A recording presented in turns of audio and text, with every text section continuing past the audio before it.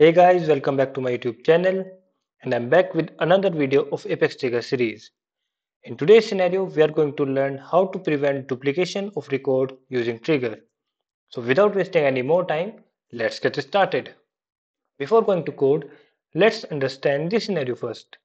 In today's scenario, we are going to prevent duplicate account record from getting saved to database based on its name.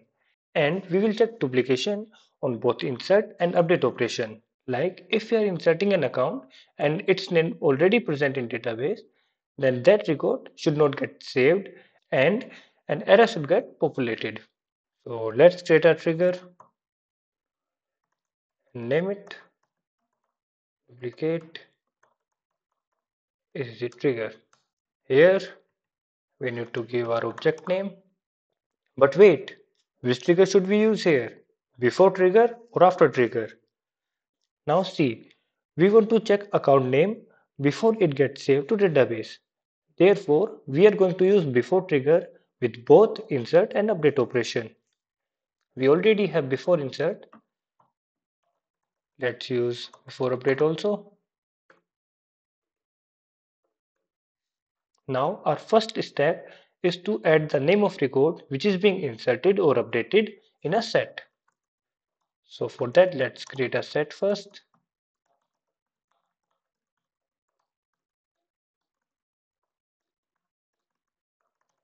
String.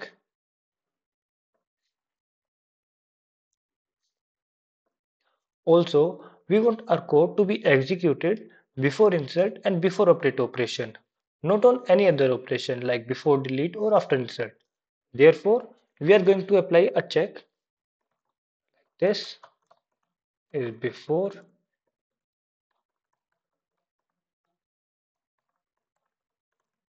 is insert, so is update. Now, whatever we will write inside this if condition will only be executed when these three will return true. Let's apply a null check over trigger.new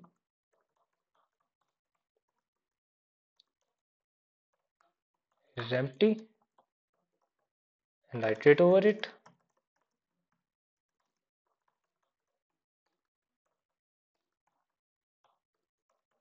And now add names of account which is being inserted or updated inside this set. Let's add name.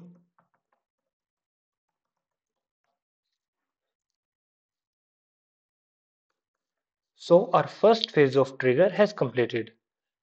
Now we just need to fetch all accounts whose names are in this set, and after that we will put those accounts and name in a map. So first let's fetch it.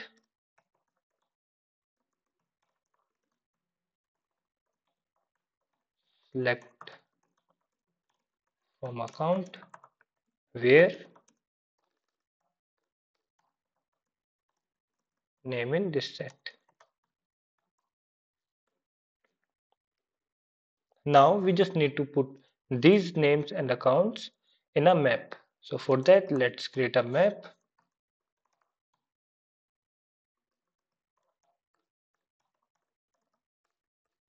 And name it existing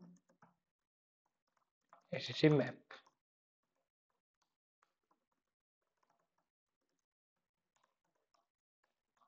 Here we have used string data type because we are going to store name in it. Let's apply a null check over this list is empty. Iterate over it.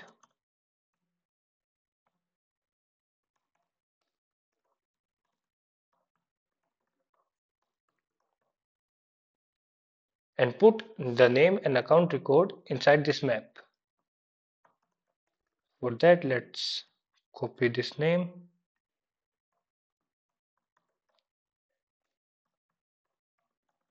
and put name and also account object. Now it's time to check account name and to show error. So let's apply a null check over trigger.new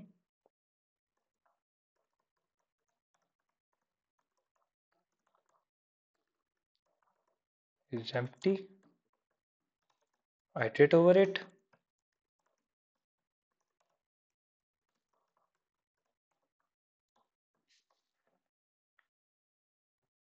And now if account name is present in this map, then we are going to show error.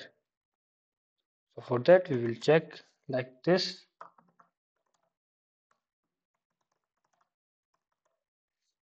contains key.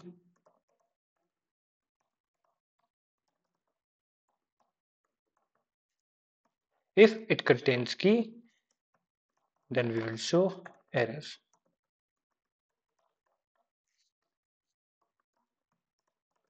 Account name already exists. So to check whether this map contains account name or not, we have used contains key method. See, this string is the key of map and this account is the value. And here we put account name in key and account in value. And to check whether any value is present in key of this map or not, we have used contains key method. Now if this condition will get true, we will show error like this. Let's understand the flow of our trigger by a diagram. In first step, any record which is being inserted or updated, we are storing its name to set. And using this set, we are fetching all accounts from database. And in the next step, we are storing those names and account in map so that we can apply a check that if the name we entered while inserting or updating an account is present in map, then an error will come stating that this name already exists in org. Now let's deploy a trigger.